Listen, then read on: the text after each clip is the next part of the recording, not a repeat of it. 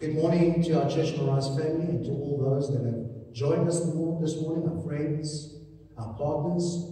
And I want to pray that God will bless you and your family and keep you safe, that He will continue to prosper you in body, soul, and spirit.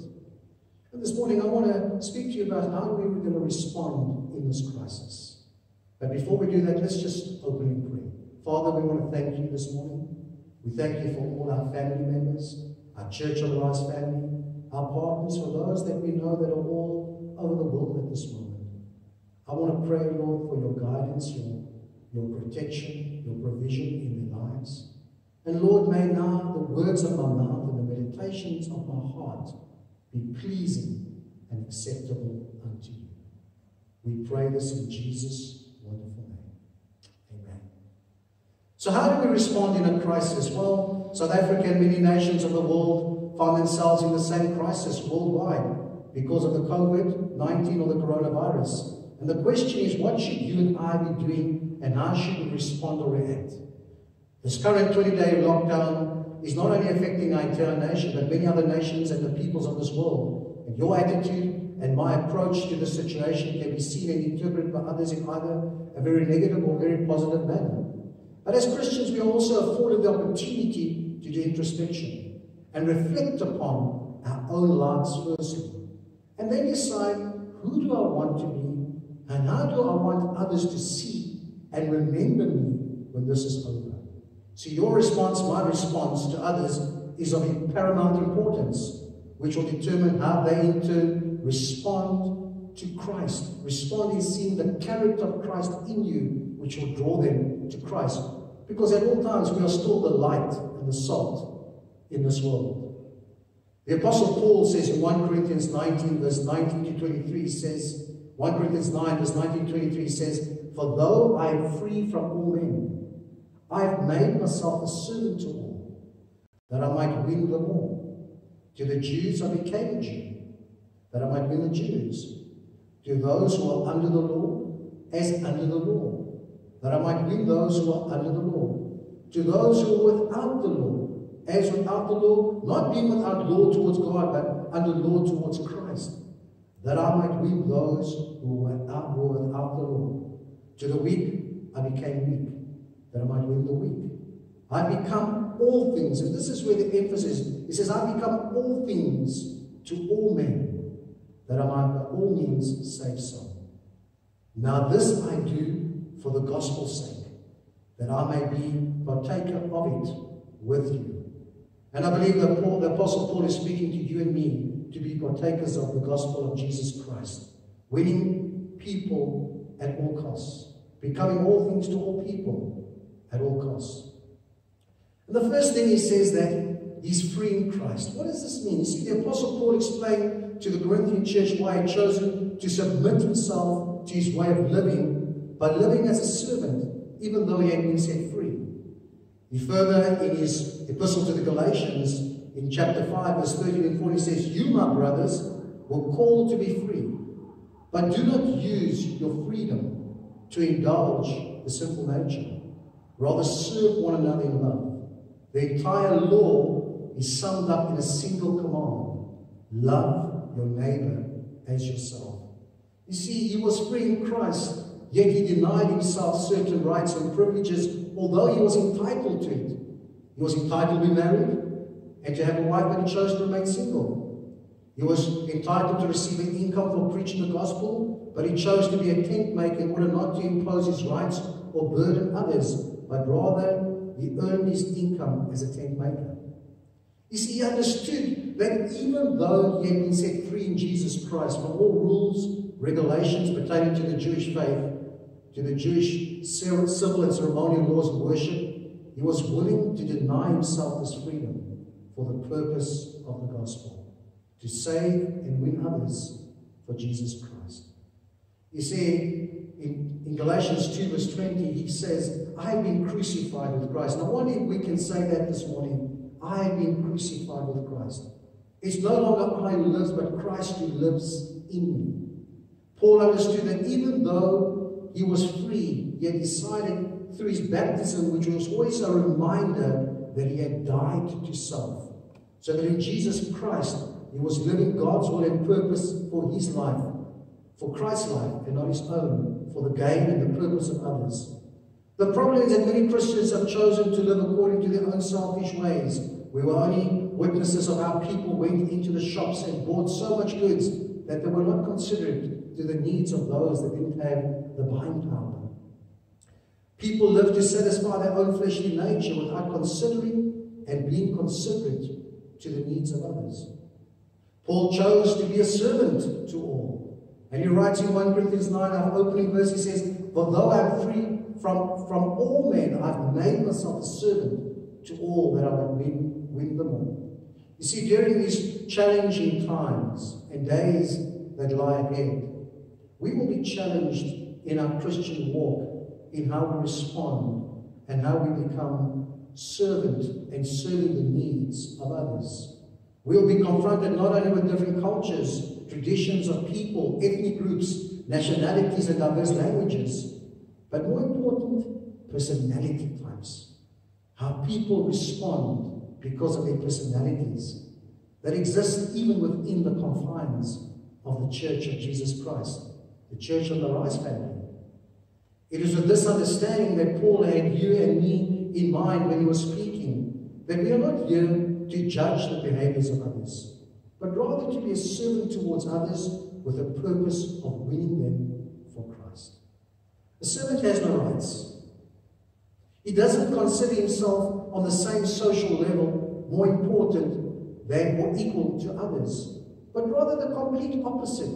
He's prepared to humble himself in order to serve the needs of others.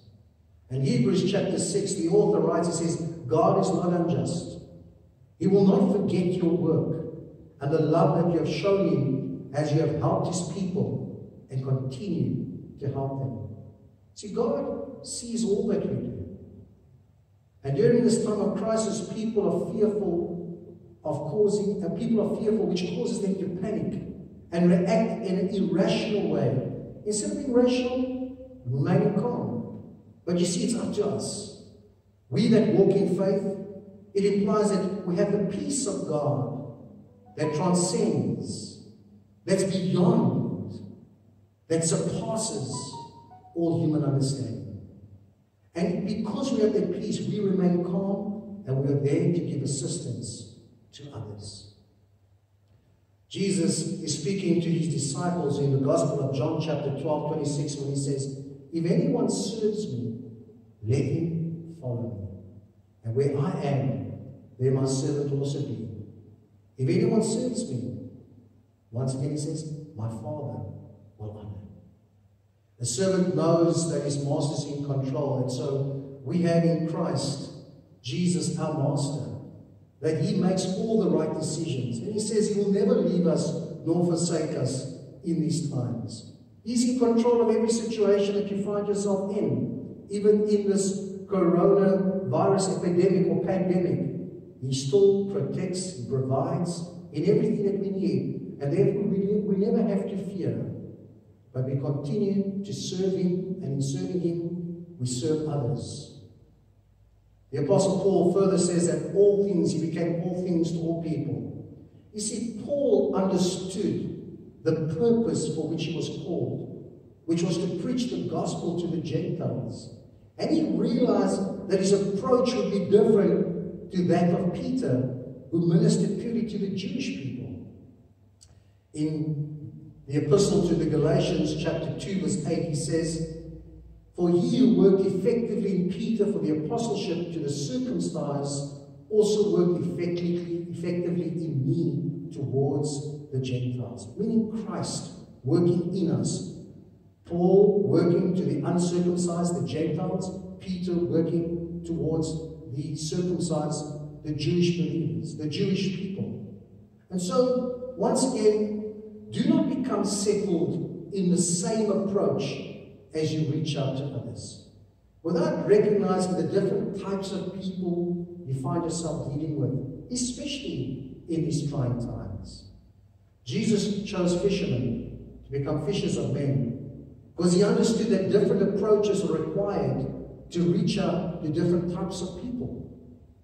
His own disciples chosen were so different in their own background, their personalities, and even their professions. We had fishermen, tax collectors, and even there was a zealot among them. Jesus chose fishermen with the purpose of teaching them how to be fishers of men. Because catching fish is not that simple.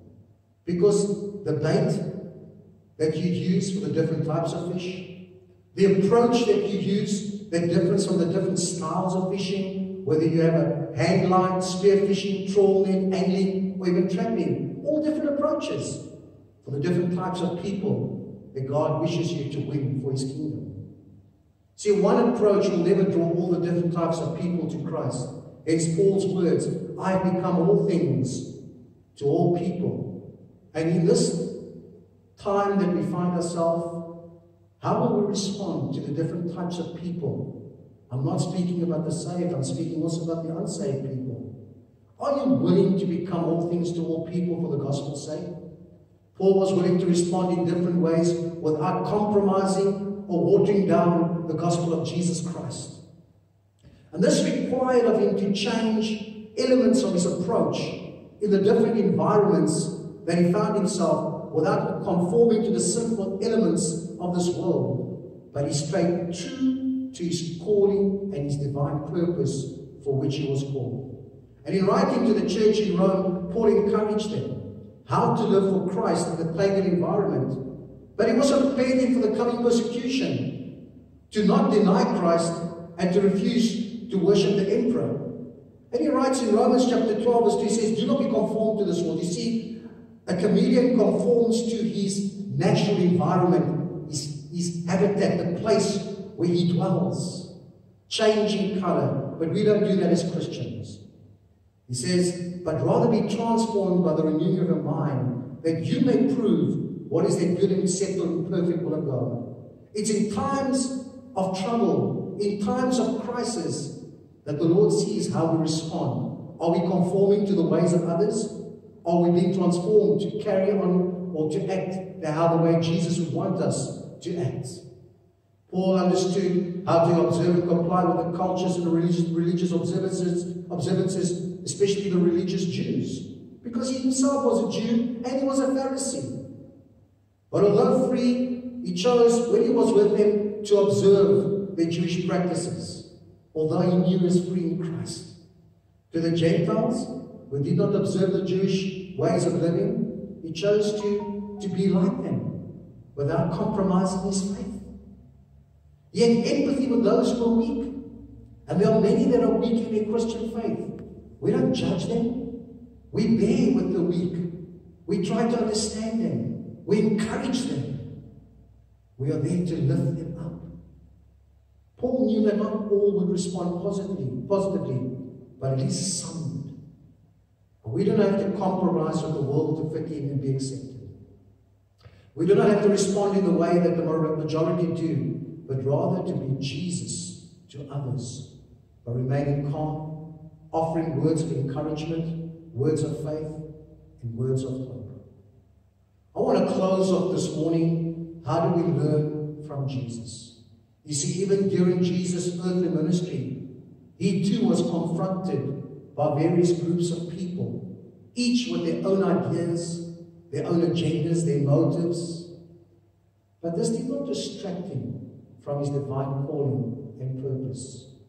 And even in this crisis, we're not distracted from what God has called us to be here. Jesus was confronted and he dealt with Pharisees. They were the ones who observed the law, their own self-imposed religious laws of living pure and holy lives, which in itself seem right. The emphasis on the Torah, the law of Moses, and interpretation. And some might regard them as being self-righteous. Jesus had to deal with the teachers of the law we read in the gospel. They were very much associated with the Pharisees, a different group of people, a revival movement, the authoritative professional interpreters of the Torah. I want to say they're the theologians or academics in our time that want to interpret on your behalf and my behalf. But let God teach you through his word. There were the Sadducees.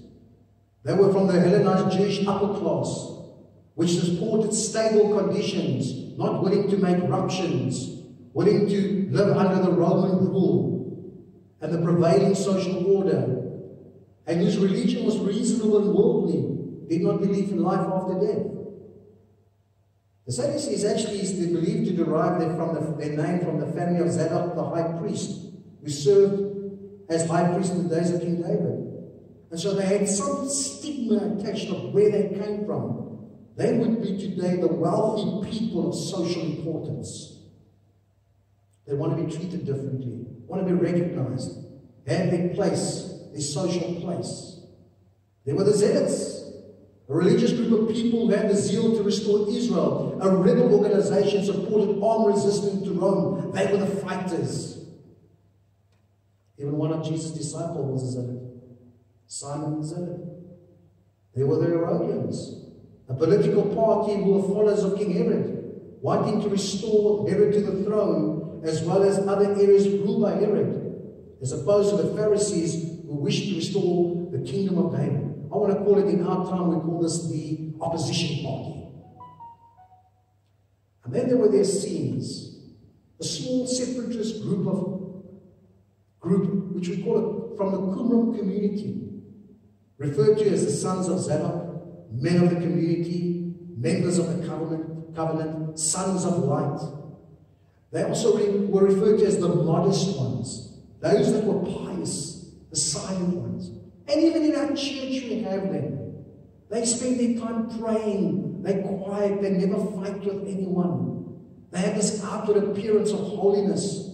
They never confront any situation. And that's not all. Besides them, there were the Romans, the rulers, the oppressors, the government of this day. Some people want to see them in that way. There were the Greeks, those that had all the knowledge and wisdom. Even Jesus referred and said, the Jews seek a sign and the Greeks seek wisdom. So there were many different groups of people that Jesus had. But you know what? Jesus treated everyone the same love. He dealt with each one showing respect and kindness.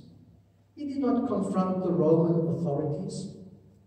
He even reached out to the Roman centurion, whose servant that was sick. He even told the people, give unto Caesar that which belongs to Caesar, and give unto God. He complied. And so we learn from Jesus how to serve others, how to become all things to all people without compromising in order to win them for Christ. And in responding in this crisis, this is what the Lord would want you and me to have. Just 4 things that I want to share with you very shortly before we close off. And I want you to consider this before we close off in prayer. Firstly, our first response, have compassion. We're all in our own homes in this lockdown. We don't always see the needs of others. Those that are using public transport, those that are reliant on taxis, those that still have to work. The word compassion is to suffer with. And we suffer with when we experience what others are going through. The Word of God says, when Jesus looked at the multitudes, he had compassion. And it was that compassion that caused him to reach out in love to meet their needs. Secondly, be considerate. Take others into account. It's not all about you. You're not alone in the boat. There are others. When you're in a store, wherever you find yourself, be considerate to the needs of others. Thirdly, be compliant. Obey those in authority over you. Jesus complied. Some people want to swim against the stream. But in these times, as we obey our governing authorities, let's comply. Let's be good citizens. As Romans 13 says, for all authority is given by God. And when we disobey and when we rebel against them, we're rebelling against God himself. And lastly, let us be consistent. Consistent in the way how we treat all others, unconditionally, sacrificially, with impartiality. Be Jesus in reaching out to the needs of others and showing them the love. This will also draw them to Christ. Be the solution and not the problem in what we experience. May God richly bless you, and may God keep us united in prayer, not only in South Africa, but all the nations of the world that are experiencing this crisis. Shalom.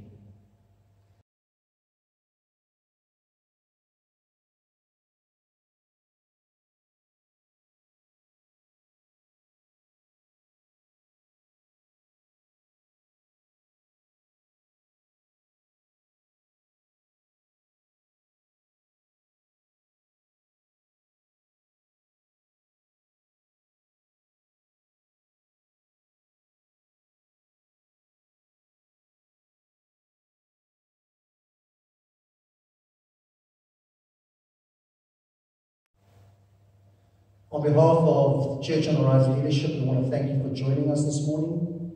And we pray that God will continue to keep you in good health, and your family too, your loved ones. And we know today when we speak of loved ones, we know many people have family all over the world, from Canada to New Zealand, from the east, from the west and to the east. And so we're thinking of you and your loved ones in this time. But we want to say thank you, and may you be encouraged. Remember, this is also a first for us with our live streaming.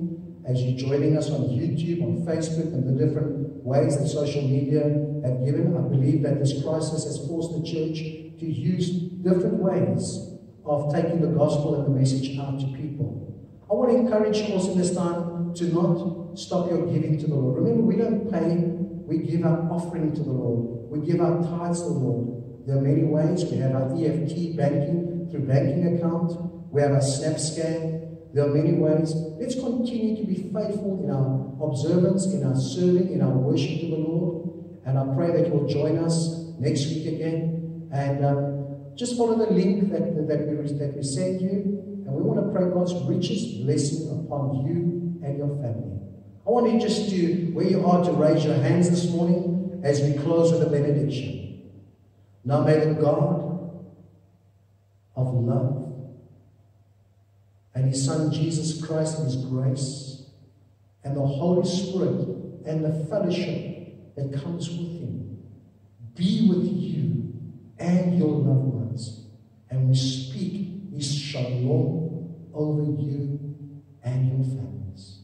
We pray this in Jesus' wonderful name.